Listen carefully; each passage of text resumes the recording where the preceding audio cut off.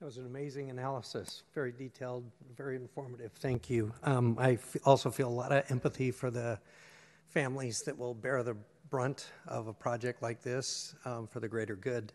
And so I say that so I can say this, which is we would like to know at Preservation Action Council what the effect of this rail alignment strategy is on the Diridon, the historic Diridon station.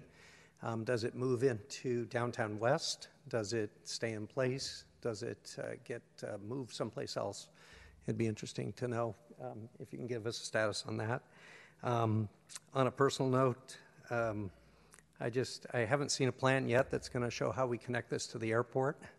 And given that we poured $1 billion onto that airport, it seems like we ought to have some method that isn't traditional surface transportation. And just having spent some time in Paris recently and Washington, D.C. and other cities that have figured out how to dig and to keep the water out, it just seems like that ought to be an option that we at least look at as an alternative. Thank you. Thanks, Mike. Hold on to your hat because I think we'll come up with some interesting ideas for an airport connector in the next few months, right, Jessica? Okay. Any staff want to respond to any of the questions that were raised? I know some of those questions might take some time to go do a little digging, but sure. One of Larry's questions is a fact that made it into the memo, but not into that presentation, despite its length. So apologies for that omission. But on page 9 of the memo, we did estimate the grade equivalent that those freight trains would need to run at, which is between 1.4 and 1.5%, which is about 50% greater than the grade that they are willing to. And I have other questions from Larry, but have not gotten all the way through all of them. Mayor, I might add too that the question of a tunnel came up from a number of speakers, and as you and maybe other members of the council may recall, as we worked through this with high-speed rail for a number of years, the city undertook an independent evaluation to kind of look at the feasibility of that. We hired Exeltech, a tunnel design firm, an expert firm on that, to independently assess it, and we came to the conclusion that process of trying to put that size of a station underground in those soils, given what we're trying to do with the development of Diridon Station area, it really was not feasible. And so that we came to that kind of independent conclusion. We spent city investment on figuring that out.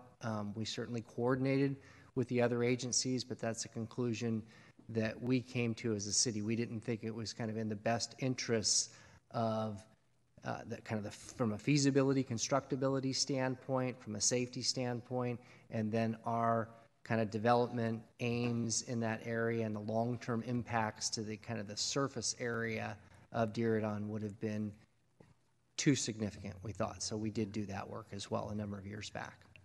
Thanks, Jim. Thanks for reminding us. Okay, just a nod on the historic depot question, because we've been getting that quite a bit in our outreach. The Diridon concept layout at this point does contemplate affecting the depot. We haven't yet figured out how we're going to deal with that. I often say when we're out in the public, this process of planning will raise more questions than it answers. So it's on our to-do list in the next phase to sort out how we will mitigate or deal with the depot, but we recognize how important it is in San Jose and that it needs to be treated appropriately. Also, there are processes in place that protect it. It's on the National Historic Land. It's a National Historic Landmark. So there's, again, that regulatory environment that we live in on it. There's also ideas that we will be brainstorming on kind of how to incorporate it or deal with it in the station planning in the next phase. And then I think more on the airport connector. Yeah. One last thing on the historic depot, just to clarify in case it isn't clear.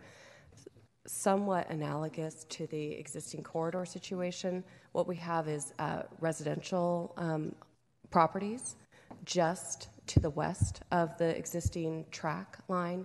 And so when we're talking about the rail modernization within the station, even though it is difficult to contemplate moving and relocating and reusing the historic depot, our sense is that is the right direction to push rather than affecting the homes to the west. So that's kind of part of the why. It's certainly not a flippant decision. And then the airport connector was asked about, and we're trying to play a bit of we're on a learning curve to understand what is possible with the airport connector. The city released a request for interest in the fall, and we received 23 responses. And so we have a consultant doing a small bit of work to help us sift through those responses and bring up the best options. And each of those options have different process implications, different time implications, different technologies. So what we're trying to get is a lot of diversity of solutions, and we've certainly gotten that. So please stay tuned on that one, but we agree.